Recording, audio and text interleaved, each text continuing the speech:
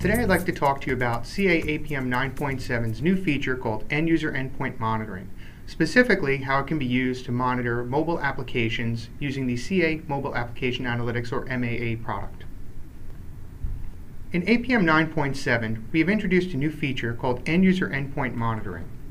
This allows external user endpoints, such as a mobile application, to send business transaction information and metadata back to APM so that we can understand its business context as the transaction flows through the back-end application systems. This all begins with CA Mobile Application Analytics, which is used to monitor the mobile apps that are physically running on the devices that your customers and clients are using to access your applications and your infrastructure. Let's take a look at how this all works. So now let's log into APM WebView and take a look at the mobile transactions as they are being handled by the back-end system. When we enter APM WebView, we are greeted with the overview page, or landing pad. When we take a look, we can see, for example, some of the mobile transactions such as Android 4, iOS 8, and iOS 7 for View product. These are how the back-end views these mobile transactions so that we can understand the context of them compared to a traditional web call to view products. To see the relationship between the components and how the transactions flow through the system, we can go to the app map. Clicking on the investigator and clicking on, for example, Tick Exchange, we can start looking at the app map. Let's take a look a little deeper. So now let's zoom in and take a look at some of our transactions.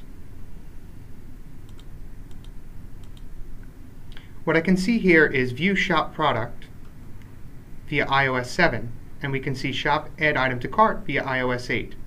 You'll notice this one has a yellow alert, indicating there is a potential problem. We can investigate this further, or we could follow through and trace where things are happening, but in this case, let's take a look at the metric browser. So now looking in the investigator, we can expand the tree and take a look at the business segment data for our web transactions and our mobile transactions.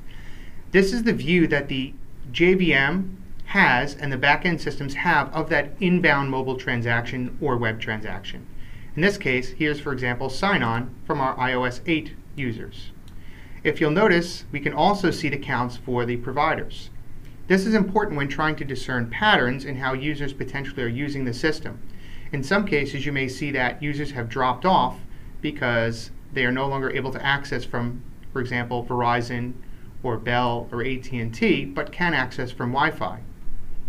This is very useful in cases where physical locations are influenced, such as you have a Wi-Fi in your brick and mortar facility, or if you have an arrangement with one of these mobile vendors for high-speed access and now suddenly that's gone down and people are switching over to Wi-Fi.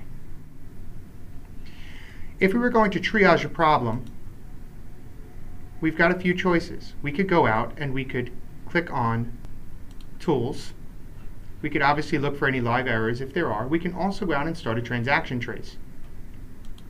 When we start transaction traces, we can go out and we could say, you know what? Let's trace any user that's coming from iOS or any user from iOS 7.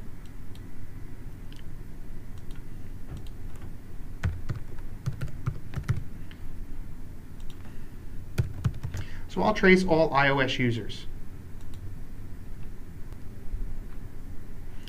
And this particularly are calls only when those users are coming from iOS. You'll notice via iOS 8. If I go through and I start looking, I don't see any of my Android users here, because I specifically said let's only trace the iOS users. This is one of the more powerful features when you're triaging and troubleshooting a problem. For example, your application may make different requests when it's coming from Android or iOS, because in the end there are different code bases making those requests. If you'd like more information about CA APM, you can go to our YouTube channel to view technical videos.